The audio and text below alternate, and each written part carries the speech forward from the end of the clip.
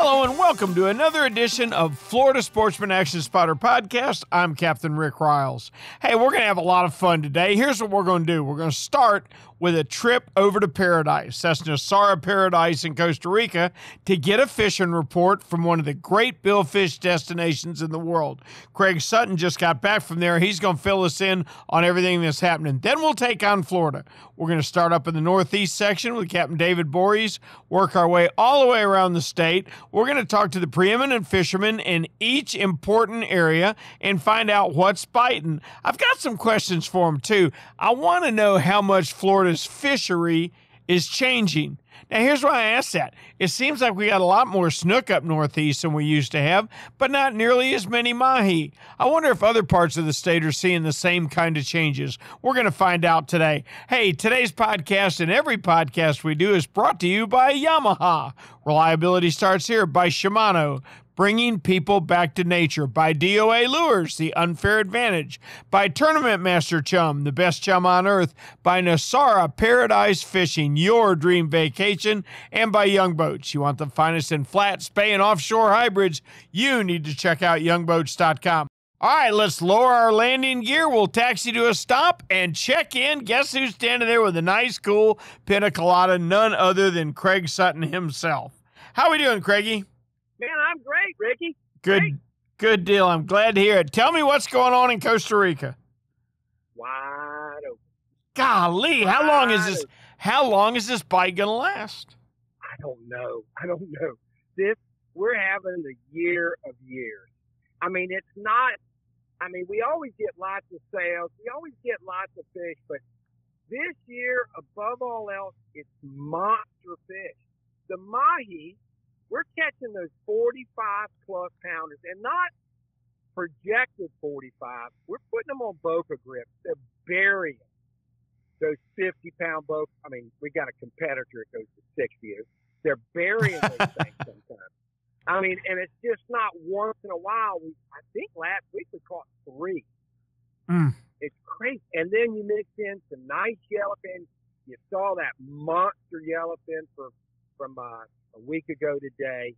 That fish is well over 200. Yeah, I agree with you. Yep, I agree with you. I've seen some big ones. That is a dandy. Are we still doing double-digit sales per day?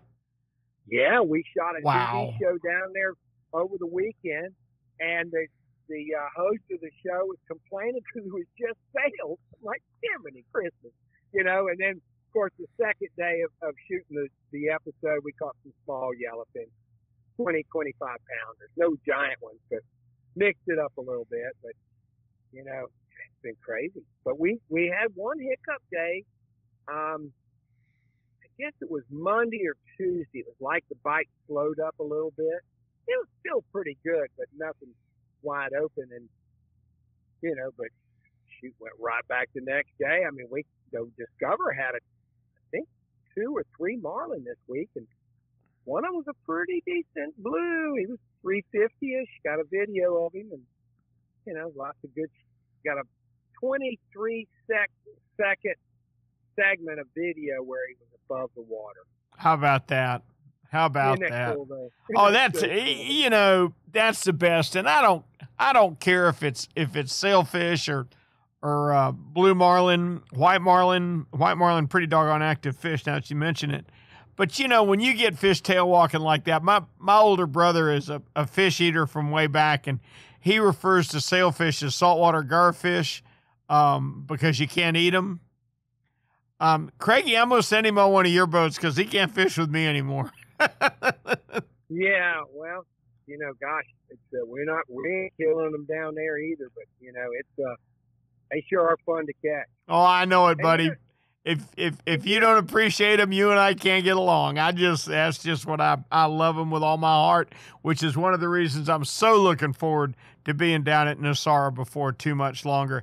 One thing I don't have to worry about, I don't have to worry about the weather. How many days did you lose to weather last year? Well, you mean last year we were shut down, but right. You know, the year before we did 868 trips. We weathered out on 2. On how many? 2. Now we had about 3 or 4 that we rescheduled. Uh-huh. But days we actually lost. And the year before we lost 3. So that's incredible. And we're not fishing rough water. We're not taking people out when it's not safe. It's not like fishing up here out of Northeast Florida. If I had to pick one word to describe being in Nosara, it's fun. And you're not going to take people out there unless they're having a fun time. And I'm certainly looking forward to my upcoming trip. Craigie, we appreciate it as always. Keep sending us pictures. I love the pictures of the world-class fish that we never get to see around here anymore. Boy, that's the truth. But yeah, the blog's up to date. So if any of the listeners want to go on there, it's within 24 hours of the day you're looking at it. So and where should they go to? FishingNosara.com and scroll down. You'll see the blog down there. Fantastic. And there it is. Fantastic. Thank you, Craig. As always, thank you, Ricky. We appreciate it, buddy. Our thanks to Craig Sutton for a great Nosara report where the billfish bite just continues to be off the chain. Now, let's go up to Northeast Florida because a week ago right now, it was cold, it was windy, and we weren't catching any fish. Captain David Voorhees, have things changed a little? I would say so, Ricky, quite a bit. Our water temperature finally got back up to where we like it. It hit the magic number of 65. And, man, this week the fish have been biting. Lots of reds, both in the deep and in the shallow. And, back in the creeks, we're actually seeing some places that are full of grass shrimp. And, boy, when you can find a creek like that, you're going to do really good because the redfish are just going crazy on them. The fish been biting good. We've been getting some oversized. We just released about a 32, 33 incher just a little while ago. Man, I mean, it came out of 20 feet of water, and it was quite a fight.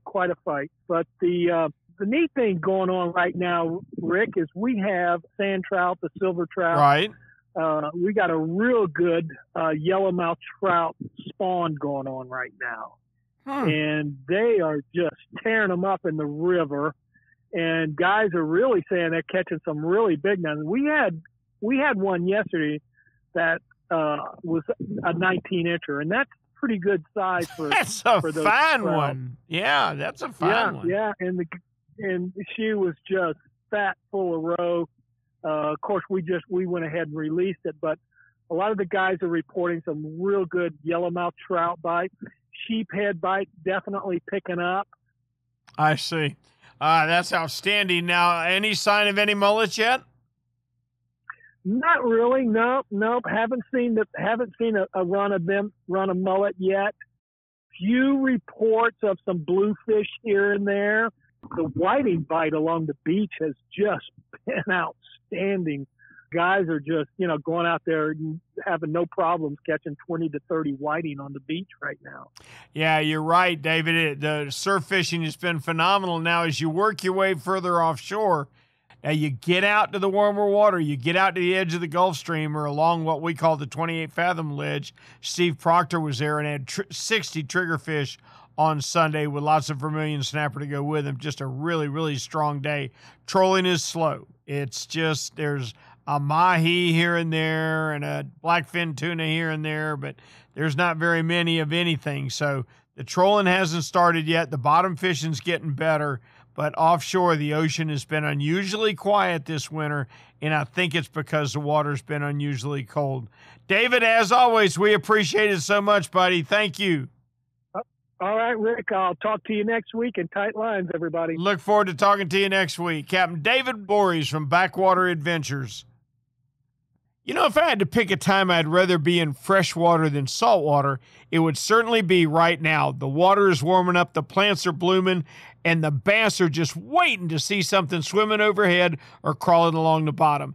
There is nothing more fun than watching a bass smash a DOA PT over the top of some hydrilla or crawling a DOA snake through the grass at daylight for the most heart-stopping strike that you've ever had.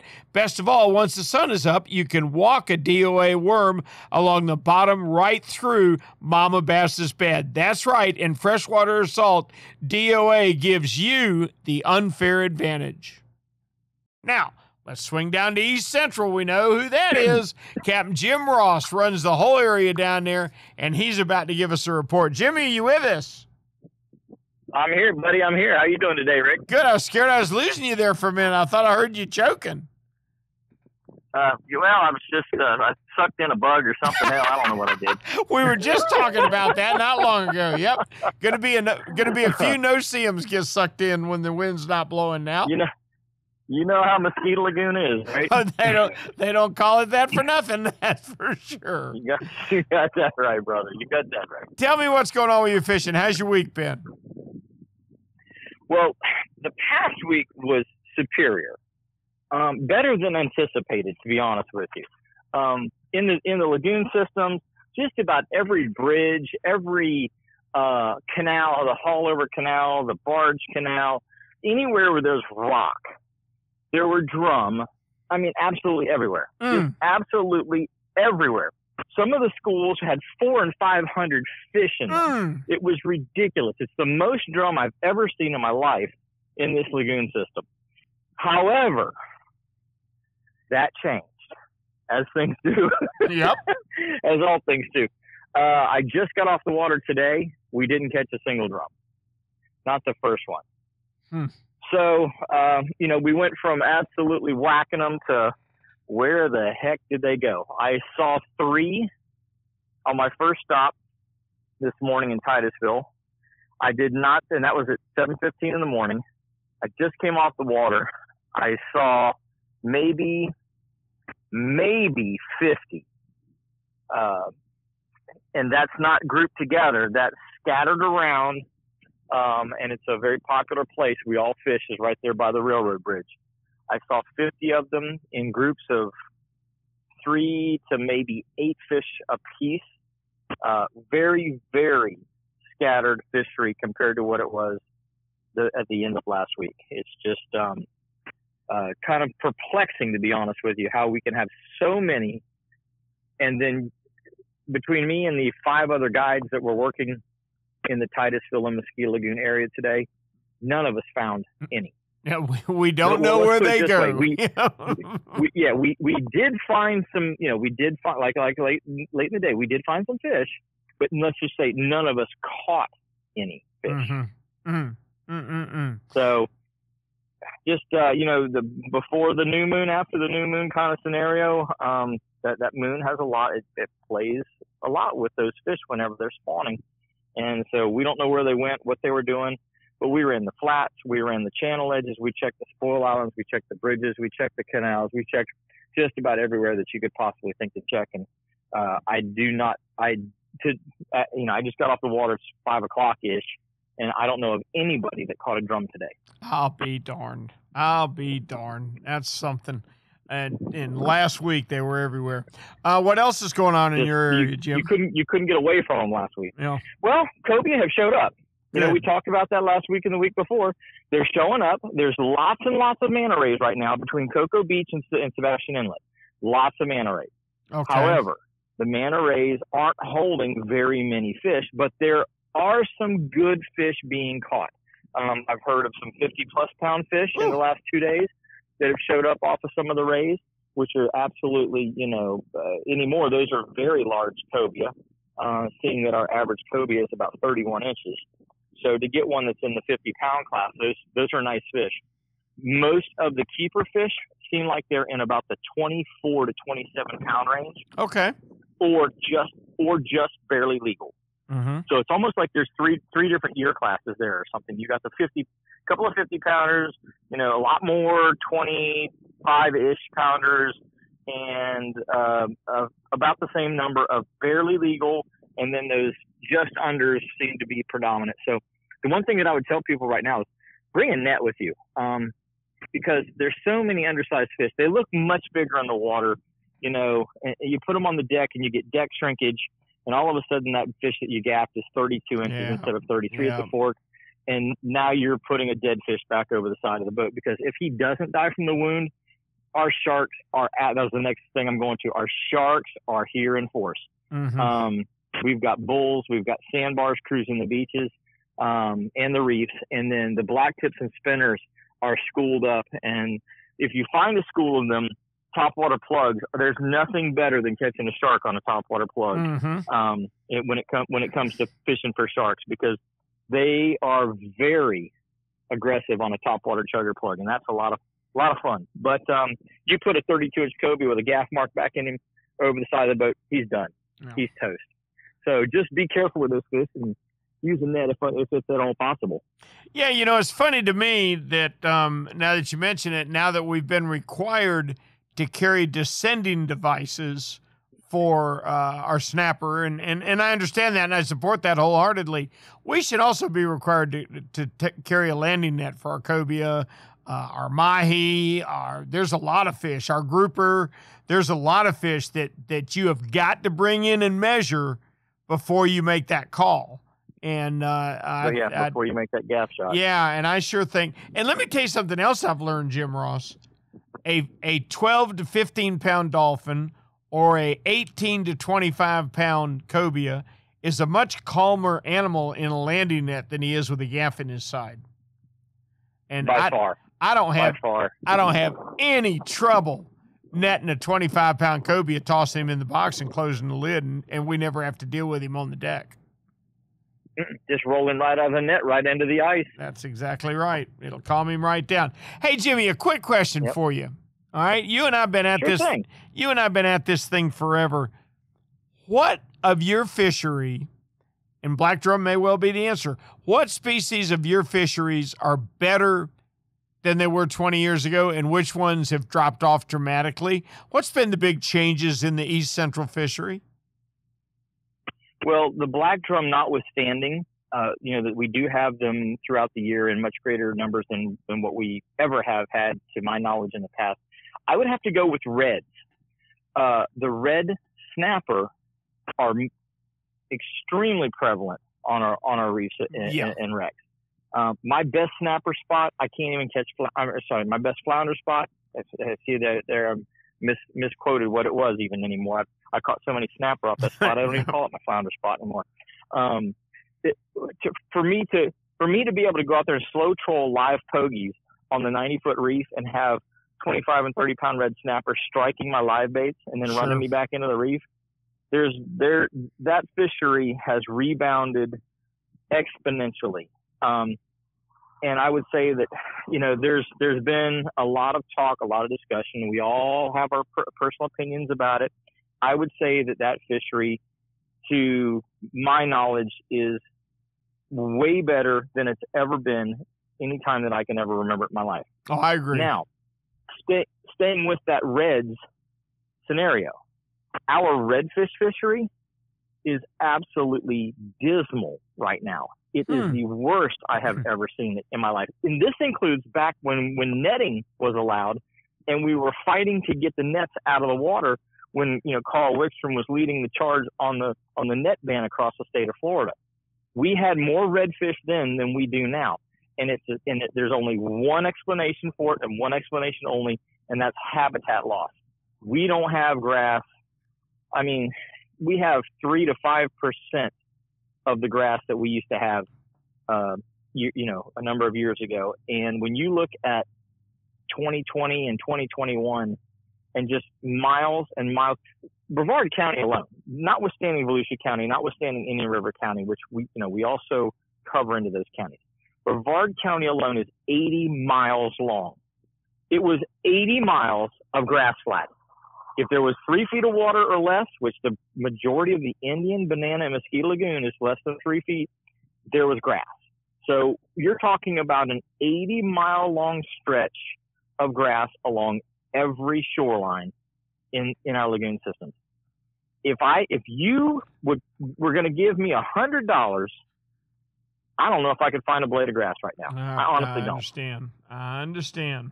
I don't even know where I would begin to look, because every flat that I've fished, from Piney to Causeway in the Indian River all the way north into the Mosquito Lagoon, with the exception of the super, super far back coves on the eastern side of the Mosquito Lagoon that only have about 8 inches of water in them right now, there is no grass.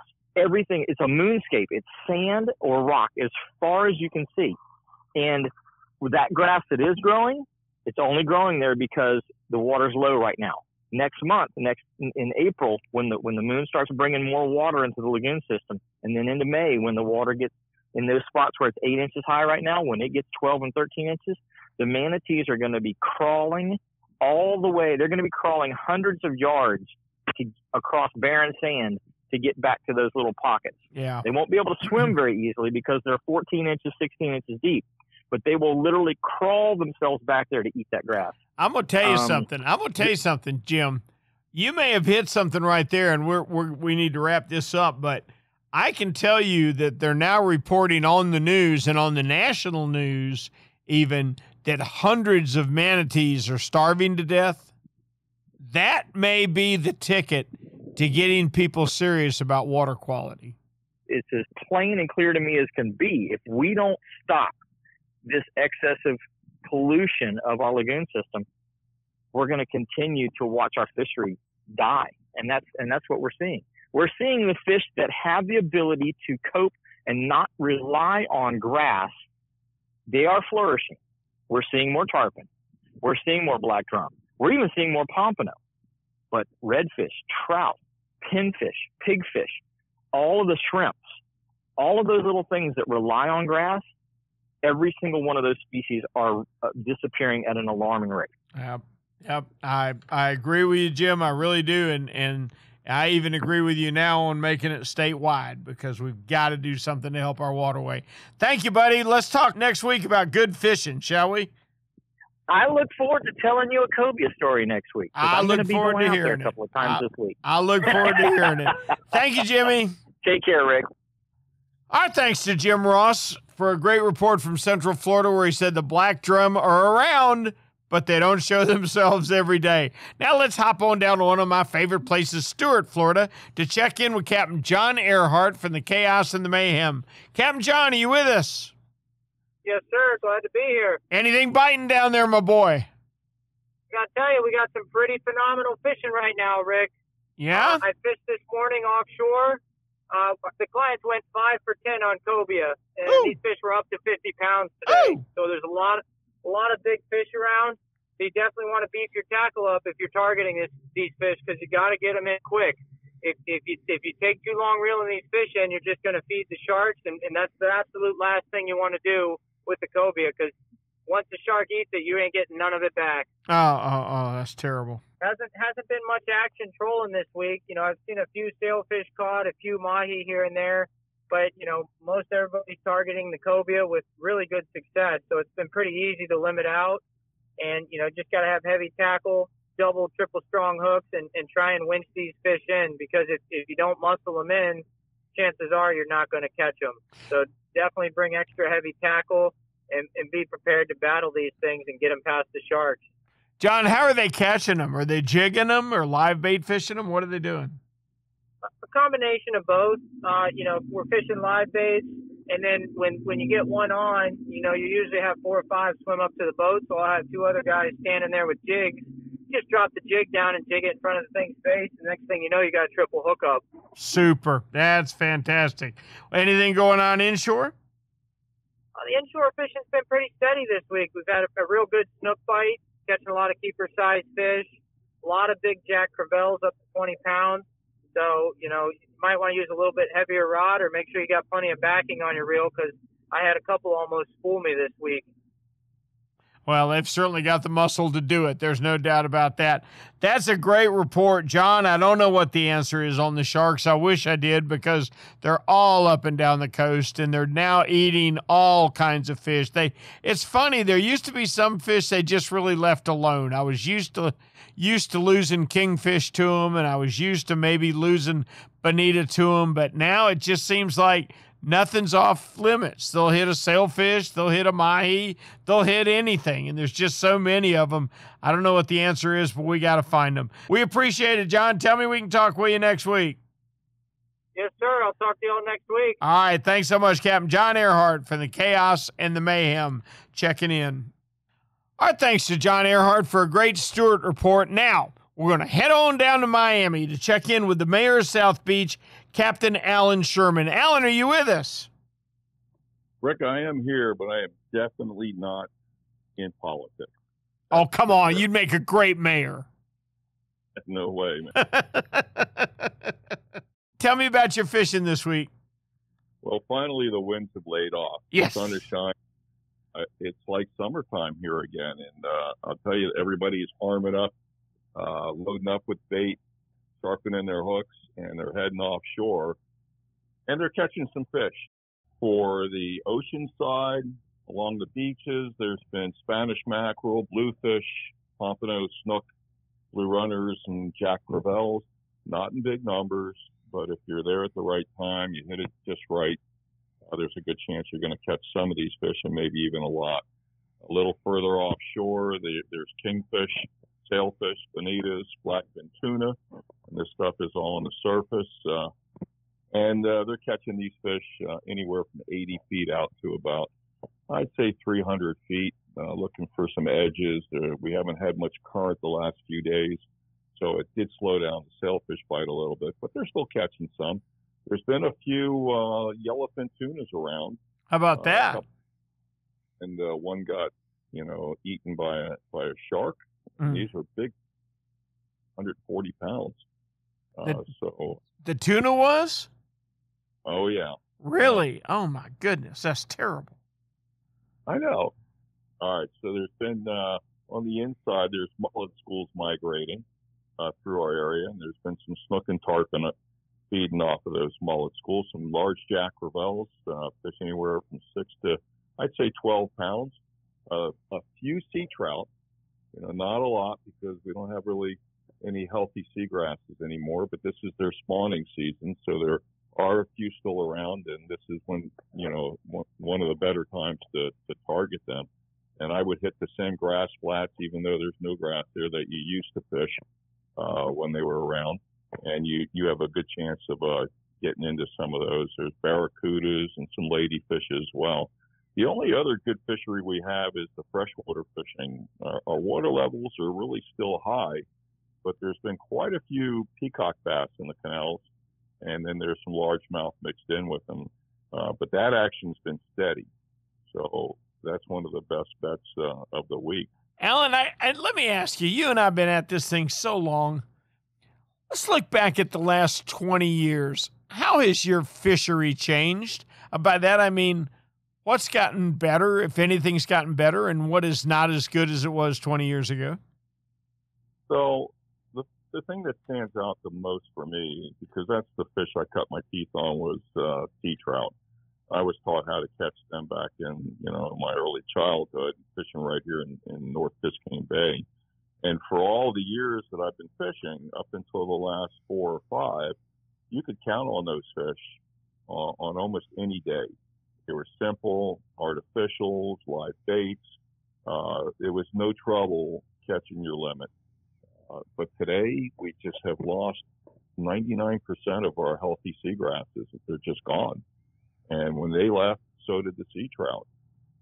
So the biggest change that we've had to deal with here in Biscayne Bay, and I know it's not just North Bay, it's South Bay, and it's even further up the coast. So that would be the number one. If I was looking for something that has gotten better, I talked about the peacock bass fishing. Right. I can't really going on with it right now. I'm not familiar with the peacocks being caught, as many as are being caught in the conservation areas of the Everglades, the canal systems, the Tamiami Trail, the Alligator Alley Canal, the Route 27, the Sawgrass. Those canals, instead of having tons of largemouth and low water levels, we have quite a few. I mean, the other day I had a charter and we caught 60 fish in a 4.5 hour charter, and 30 were peacock bass. How about that? The action was nonstop the whole entire day. We caught them all on artificial lures, and everybody that I saw fishing out in those canals was doing the same thing. So this time of the year, we're used to having largemouth bass fishing like that, and the panfish, because the water levels are usually dropping like crazy. That hasn't happened yet, and it may not happen. But having all those peacock bass in the same places that we used to catch tons of largemouth, that's unusual in my mind anyway. I wonder if they're pushing out the largemouths. I don't know. But I know up in my area, certainly our biggest drop-off has been grouper. We get essentially just almost no grouper in what we call the party grounds anymore, whereas 20 years ago it was a very, very targeted species for us. But there's no question we've got more snook than we did. I don't know if snook are adapting to colder water because we've had a pretty cold winter, but the guys have caught them right through the winter. And I don't know if the snook are adapting or if the water's actually warming a little bit. But there are 3 or 4 guides here in Jacksonville now that target snook, and that was unheard of 20 years ago. Well, let me add something to that. Yesterday I fished flamingo, and my anglers were from Texas, and they're targeting tarpon there on a daily basis. I'll be darned. Thank you, Alan. Thanks for a great report. I look forward to talking with you next week. The year was 1953 when one of the true pioneers of big game fishing hung it up. It was none other than Ernest Hemingway. You know, I just don't want to do it anymore, he's credited with saying. The tackle has become so sophisticated that the fish just don't have a chance. Can you imagine walking Ernest Hemingway through the aisles of one of the Strike Zone fishing headquarters and throwing the latest and greatest from Shimano at him? Wow. Can you imagine handing him a Saragusa spinner that weighs less than his bait did and could put more torque on a rampaging tuna than the giant old reels of his day? Now, Ernest, I'm afraid you left us a little too early, my boy. The fights with great fish still go on today, and we still sometimes get beat. But if I were a sea monster of your day, I think I'd still rather do battle with you than face the tools that Shimano has stocked the Strike Zone fishing headquarters with 68 years later. All right, we got Nick Stanczyk on the line, and I got a little question for him because I've heard a rumor from down there. Hey, this is Dave Marciano from the Hard Merch. I'm calling down to the Keys. I need a screamer story, Nick. Have we heard some screamers down there, Captain Stanczyk? We need this fish to feed my family. Don't lose him! Don't lose him! Well, I didn't get to fish, Rick. You know, I haven't been out in about a week, 8 days, just because we had so many days of 20 to 25 knot winds, so I postponed my few sword fishing trips I had. But Captain Alex on the Kalex, he had 2 incredible days. He caught 2 bluefin tunas, one each day back to back, which is unheard of down here. Wow. Tell me, how did he catch them and how big were they? You know, they've been seeing a few up and down the past week, and we had that wind, like I said, blowing 20, 25 knots, and the current had been the same, and he woke up the other morning, and they've been a few being seen, from Palm Beach down here. And he's like, I'm going to bring the big rod. He grabbed his 130. They had a couple fresh mackerel in the cooler. They rigged one. Colby Mason rigged it. And they see this. I guess they've seen a few in the morning, he said. Then midday, they have his big pack of fish, 10 or 12 fish swimming down sea. And they baited it, and they caught one in about 45 minutes that they estimated 700 pounds, which they released. And then, obviously, that was a catch of a lifetime. They go back out the next day. Johnny Morris flies in and goes with them from Bass Pro Shop. And they catch another one. I don't know if it was quite as big, 600, 700 pounds, whatever it was, but 2 days, unbelievable. That's fantastic. That is really cool. And every fisherman on the east coast of Florida just thought, I wonder if my 50 wide would handle one of those. I can tell you. Yep. Man, oh man. Catch them and have the right tackle and be ready. He's very good at what he does. Obviously, he's one of the best around, and obviously nice when the luck comes down, then you get the right fish that wants to bite. So they put their time in, and well, he is a perfect example of an expert getting an opportunity and knowing exactly what to do. Nick, we've seen even up here in Jacksonville where we get quite a right whale migration. We've seen giant fish with these right whales that would almost have to be bluefins, but I can't say that I've ever laid my eyes on one, but that is a great story. Anything else important going on down there in the Keys? Yes, there's been a few sails on the reef. There was a few cobias mixed in, so it's been fair overall. Not red hot. We haven't had the huge push of fish, but springtime is here because we're starting to see, a few dolphin, a few cobia, a few sails in the backcountry. I know there's been, even with all that wind we had last week, the tarpon were still biting. A lot of fish jumping up. But my brother caught a few tarpon today, and there's been fish from 30 pounds all the way up to over 100 pounds. So, both around the bridges and in the back. So that's hopefully it'll be a good season here coming up the next few months. Okay, one more question. Are you set up for a bluefin tuna if one comes by? If he eats my swordfish bait, maybe we'll catch him, but I don't have a big rod on top ready. Gotcha. Thank you, Nick. We appreciate it very much. All right, thanks, Rick. Bye-bye. Captain Nick Stanzik, how about that? 2 bluefin tuna for the Kalex. Captain Alex Adler down in Alamorada. That is a great, great story.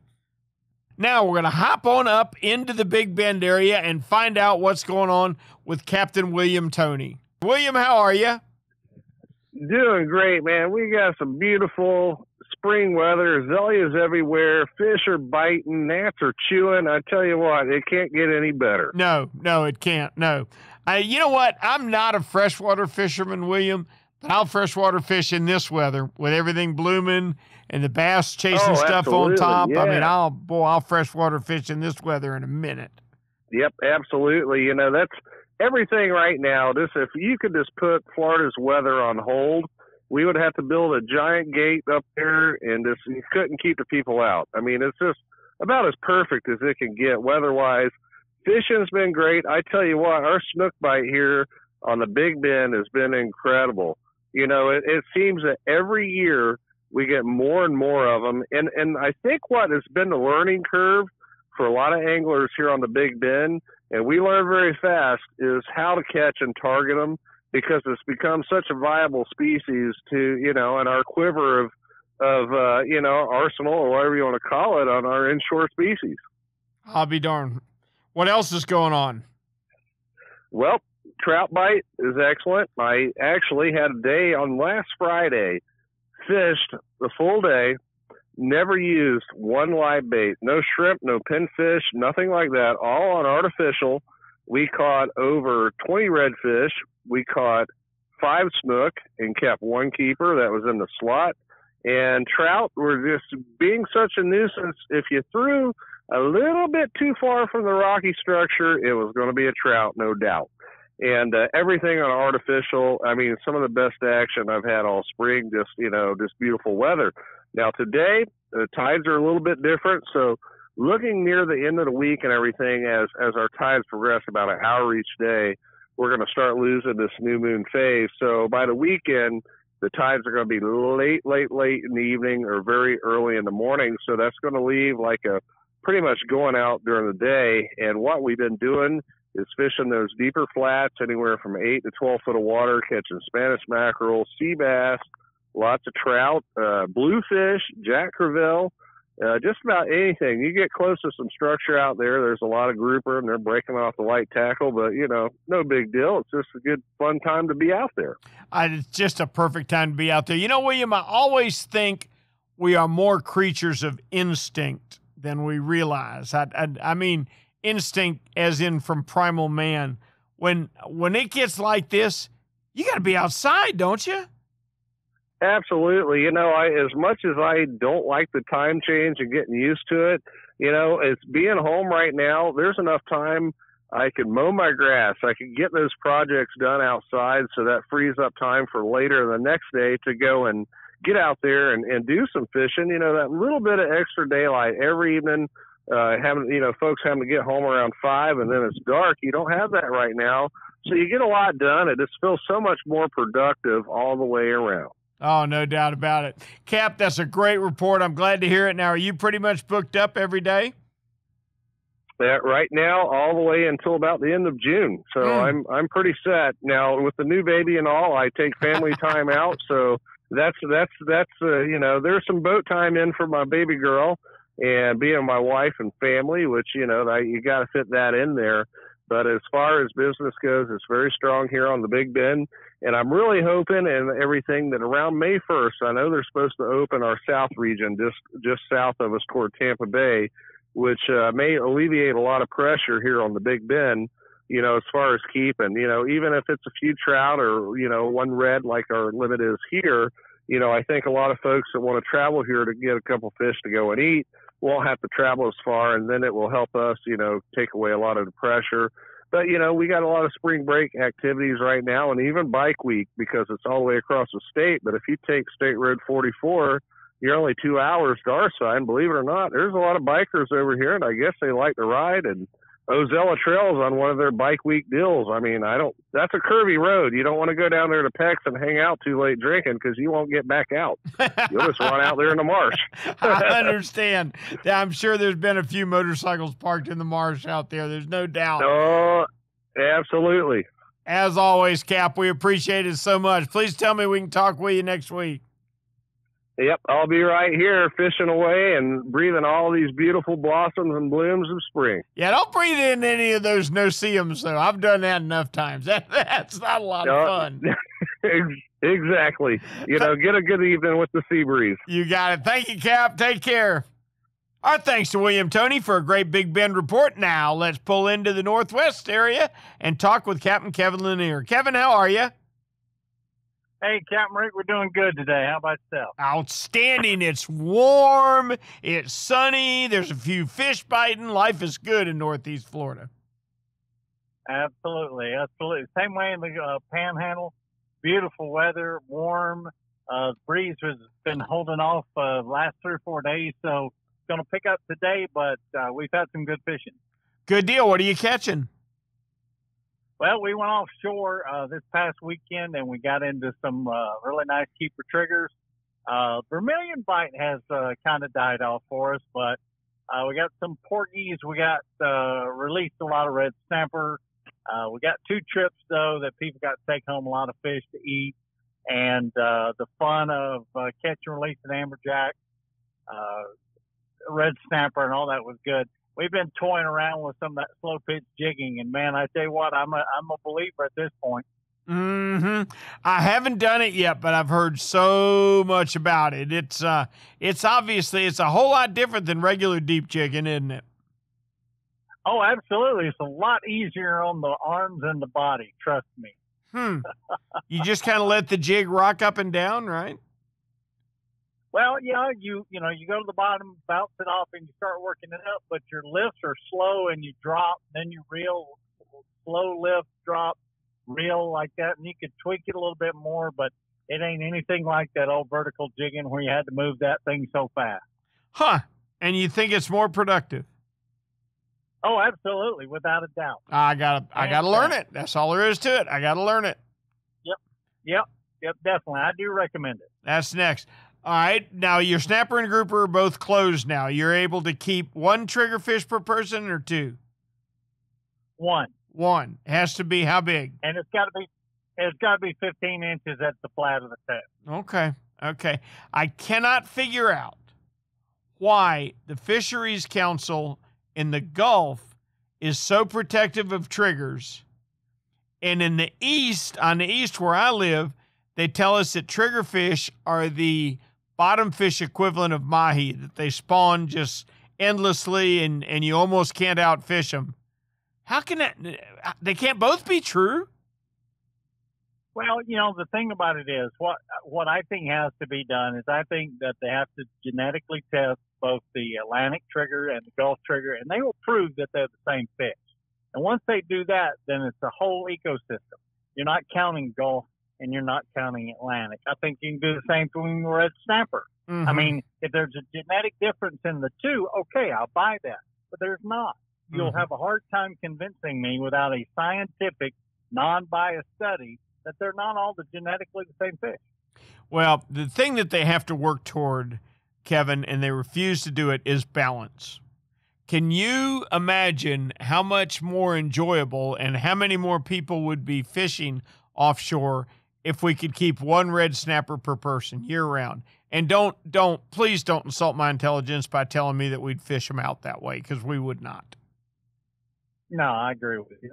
The red snapper are taking over the reef system, and we have to bring them into check. We have to put some balance back into our fishery.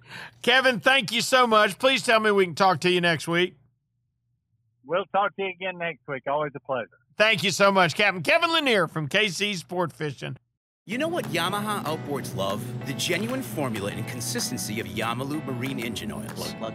Outboards are subjected to punishing conditions like high loads, salt, and humidity, a mix that automotive oils can't handle. Yamalu full synthetic and marine performance formulas are certified to protect against friction and corrosion for reliable performance every time.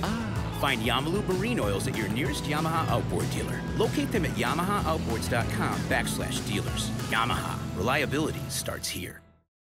Hey, Raj, being consistent is a mark of a quality product. If you've been Florida's #1 chum for over 10 years, there's got to be a reason. For 10 years, Tournament Master Chum has lived up to its name. That's why more tournament pros insist on Tournament Master than any other chum. It's the only chum with menhaden milk mixed right in. That means it gets the scent out faster and deeper than any other brand of chum. It comes in a grind size for every species from kingfish to catching bait. Your fishing time is way too precious to use second-rate chum. Bring the action to you by insisting on Tournament Master Chum. It's worth every penny.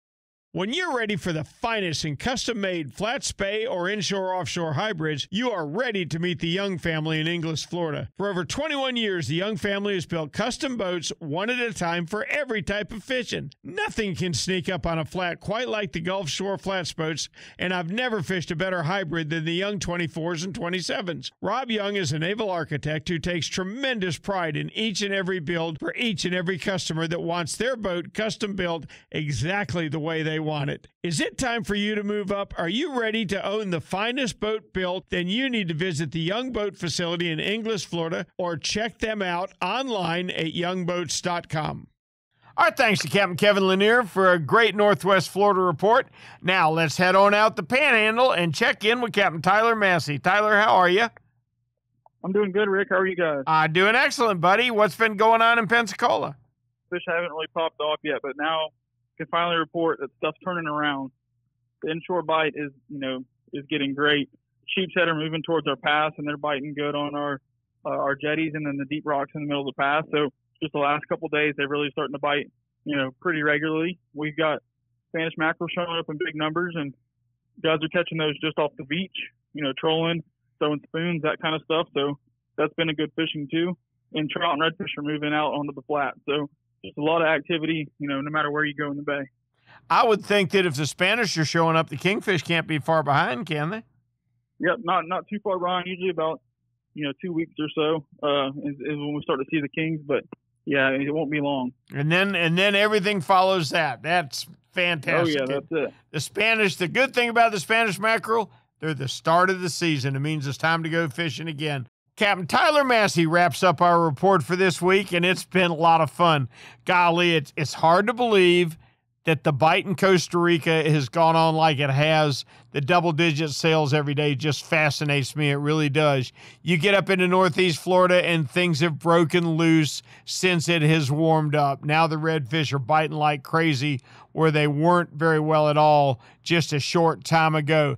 Come on down the coast a little ways. Jim Ross said there were hundreds of big black drum everywhere you look, and then all of a sudden they were gone. Cobia are as far up as Sebastian. There's some in the Fort Pierce area. If you're looking for them, you better launch in the Cape and run south for a while. And how about Captain Nick Stanczyk's story from the Kalex? That is really something. 2 bluefin tuna in the 600 to 700 pound range back-to-back. Johnny Morris from Bass Pro Shops was on board for the second day's fish, but they've been seeing them come through groups of 4 and 6 up to 10. That's one of the great things about offshore fishing is you absolutely never know what you're going to see next. Come on up the coast just a ways, and spring is just starting. Once you get up into the Big Bend, the trout and reds are really thick, and you get too close to the rocks and the trout have got you. It's great to hear stories like that. Tyler Massey filling us in on how things are just getting started in Pensacola. Spring is here, folks. I, for one, am glad to see it. Hey, this week's Florida Sportsman Action Spotter has been brought to you by Yamaha, reliability starts here, by Shimano, bringing people back to nature, by DOA Lures, your unfair advantage, by Tournament Master Chum, the best chum on earth, and by Nosara Paradise Fishing, your dream vacation. And we can't forget Young Boats. Hey, if you want the finest in flats, bay, and offshore hybrids, you need to check out youngboats.com. I'm Captain Rick Riles. For all of us right here at Florida Sportsman, hey, do us a favor. Go on wherever you get your podcast and rate us and like us. And please, if you'll subscribe, we'd really appreciate it. It helps us out. As for me, I can't wait to be back here next week. But until then, I'll see you on the rip.